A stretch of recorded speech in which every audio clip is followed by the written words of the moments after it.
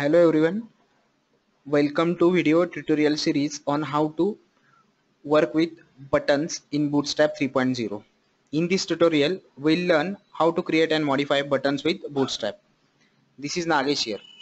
In this tutorial, we'll see how we can create a buttons with Bootstrap, how we can apply style to a Bootstrap button, how we can change the size of a button, how we can disable a button by using a Bootstrap, how we can create a disabled button using button and input element, and how we can create a button groups by using a Bootstrap 3.0.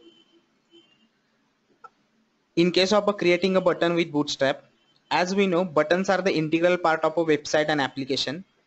Basically, buttons are used for various purposes like submit or reset an HTML form, performing interactive actions such as showing or hiding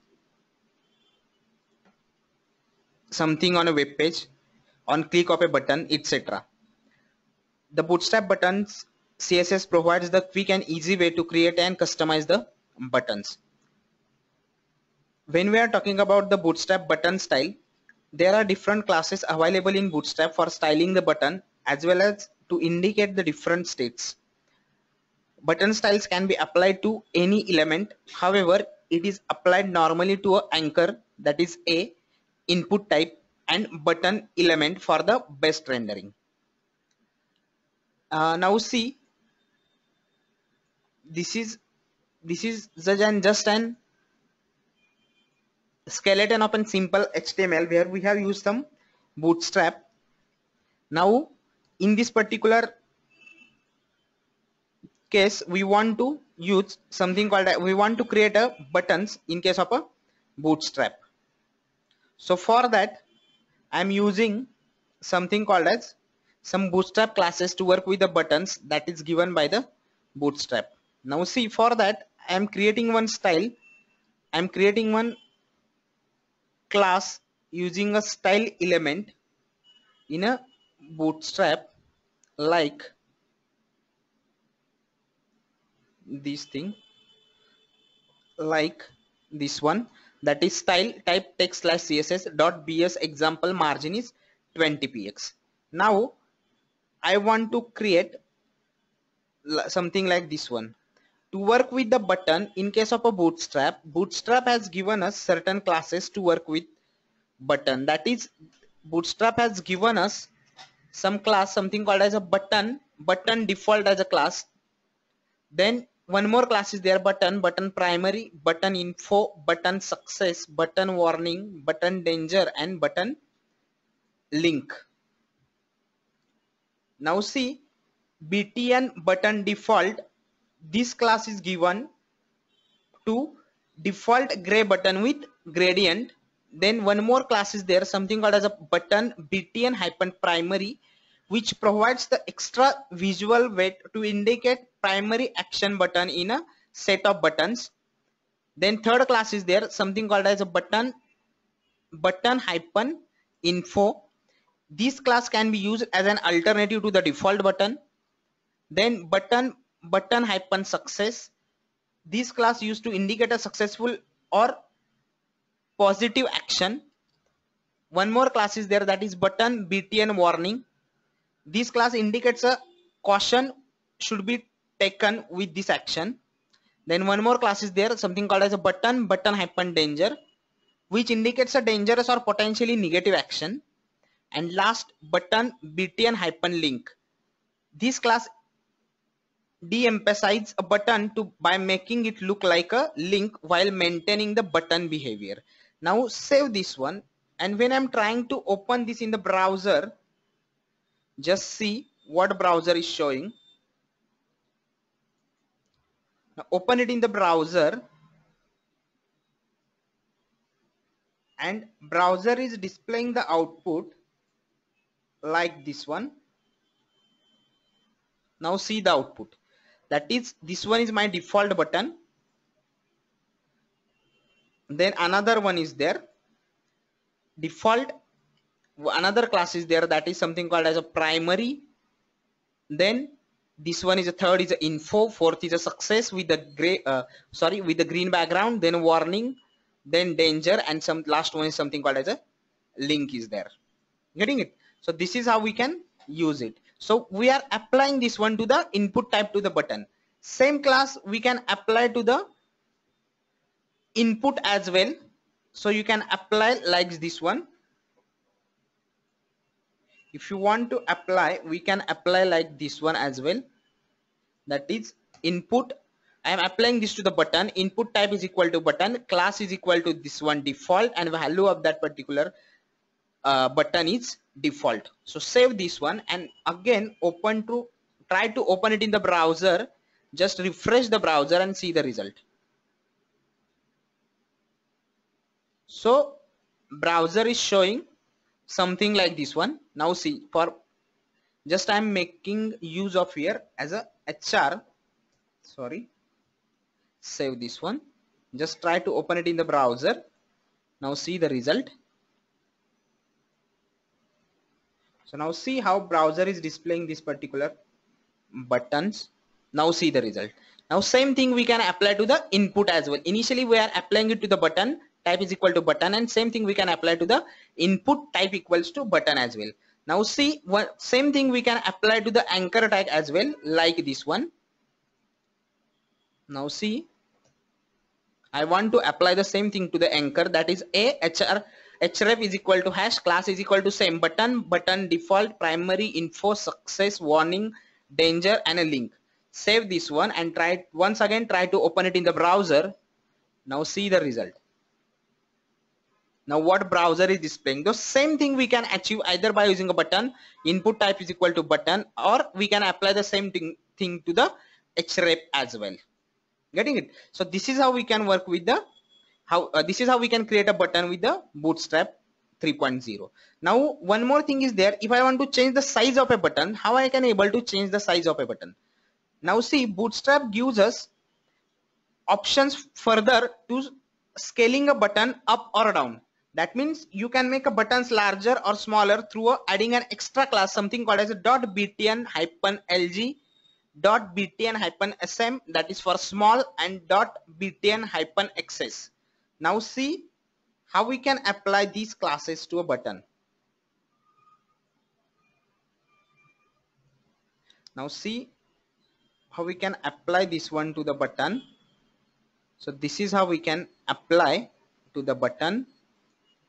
Now in the same demo, I am applying this one like these things. I'm just applying one more class to the same thing, something called as a button LG. Within a same example, I am applying here some class, something called as a button hyphen LG. One more class I am applying the same class, that is to the one more button I am applying the same class, that is a button hyphen LG. Then again I am applying one more class, something called as a button hyphen SM to the another button, same to the another button, SM hyphen button hyphen SM, and one more class is there, something called as a button hyphen XS is there. So I am applying same to the one more button, and now save this one and try to open it in the browser and see the result. To the first these buttons we are apply that button hyphen LG, button hyphen SM, and button hyphen XS are the classes. Now see the result. To the first we have applied some class, something called as a btn hyphen LG. To in between middle two buttons we have applied something called as a btn hyphen SM, and to the last one we have apply one more is there, something called as a btn hyphen XS. Getting it? So this is how we can make a button more. We can change the size of a button in this case. Getting it? We can make it as a larger button, we can make it as a smaller button as well. Now one more is there, that is if you want to create a block level button. In that case also we can create a block level button by applying some one more class is there, something called as a btn dot btn hyphen. If I want to create a block level button, I can able to create a block level button like this. Just I need to apply one more class there, something called as a this one, that is a btn hyphen block. Getting it? Save this one and just try to open it in the browser and see the result, see the output. Now see, we have taken two buttons, and to these two buttons we have applied one more class is there, something called as a dot btn hyphen block. Now see the output of it, so that we can able to create a block level buttons. In a result we will get a two block level buttons in that case. So for that we have applied some class, something called as a dot btn hyphen block.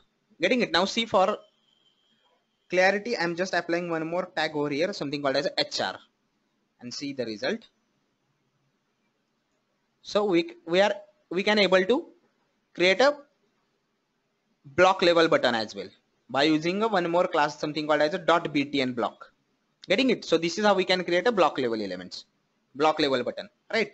Now see, sometimes we need to disable a button for certain reasons, like a user in case is not eligible to perform this particular action, or we want to ensure that user should perform all other required actions before proceeding to this particular action.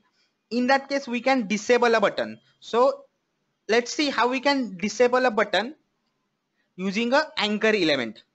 Now see, if I want to disable a button using an anchor element, how we can able to disable it? For that reason I need to use a class, something called as a dot disable. Dot disabled is a class by using which I can able to make a disabled button. Now if I want to apply it to the anchor, now see the result. Just I'm creating one anchor, href hash class is a button hyphen primary button hyphen lg, and I am saying disabled. So this one is my primary link. When I'm trying to open it in the browser, just see the result, what my browser is displaying in that case. Now you can see the result. Just I am applying some class, something called as a dot disabled, to a link. Now here you can see, when we are applying a dot disable class to a anchor, that class only changes the visual appearance of the link by making it gray and removing the over effect in that case. However, the link will remain. Just a minute.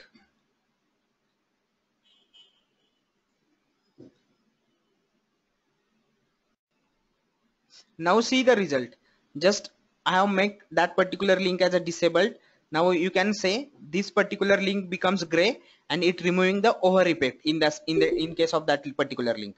Getting it? Now same thing, we can create a disabled button using button and input element as well. That means buttons created through button tag or input tag can be disabled by adding disabled attribute to the respective element. That means if I want to create a button by using a button tag or by using an input tag, and I want to disable these buttons, then for that I need to, instead of using a disabled as a class, again I need to use an attribute, something called as a disabled button.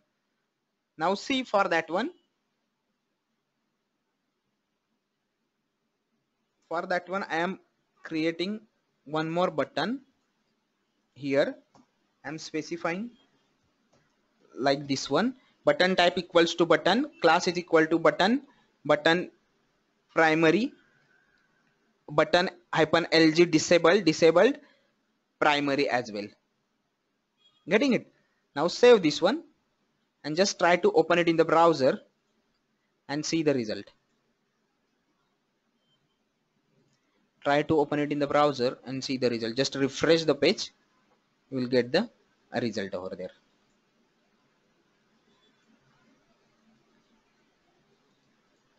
Now see, just a minute.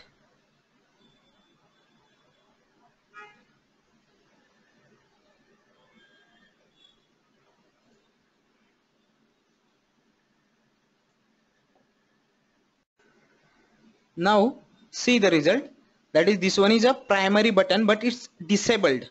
Now it disabled. In case of over, you can see it's showing a circle, but within that circle it's showing the cross. Getting it? Now see here, you can on this particular link is disabled where it is showing it's a arrow, but in case of this primary button which is disabled, in this case it's showing the over, you can see the over icon over here.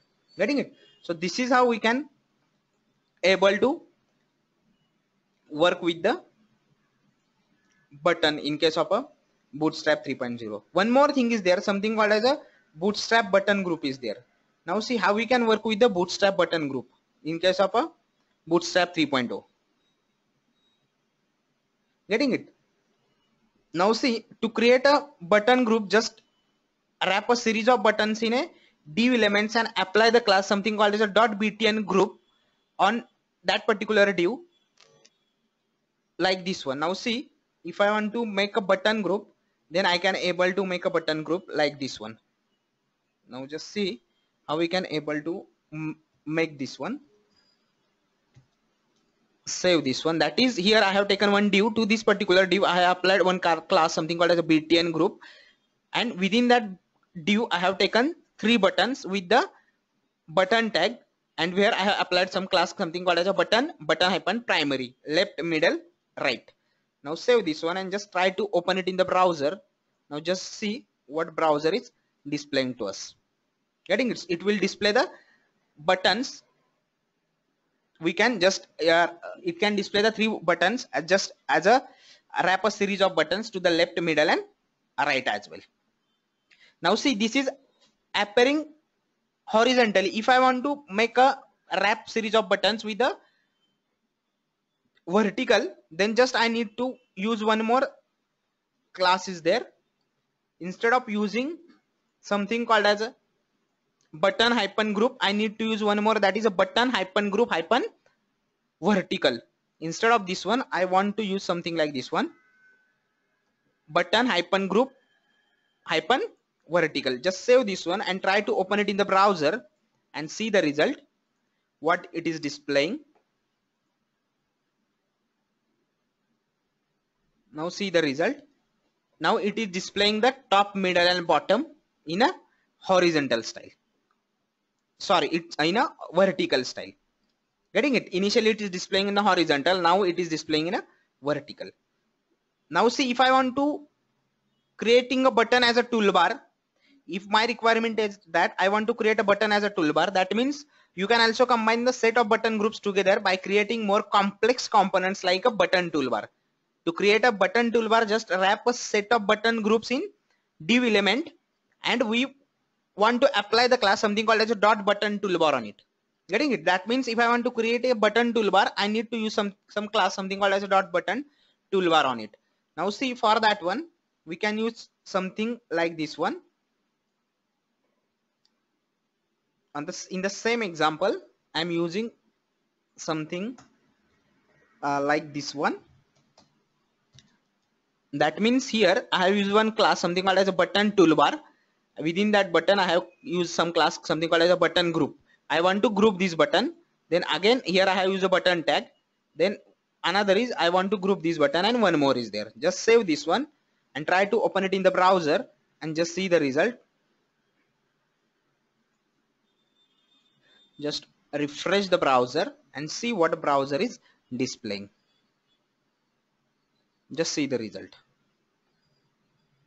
Now when we try to open it in the browser, so browser is displaying like this one. So now see, this is how you will get this one. So that means this is how we can wrap the buttons. Getting it? With the class something called as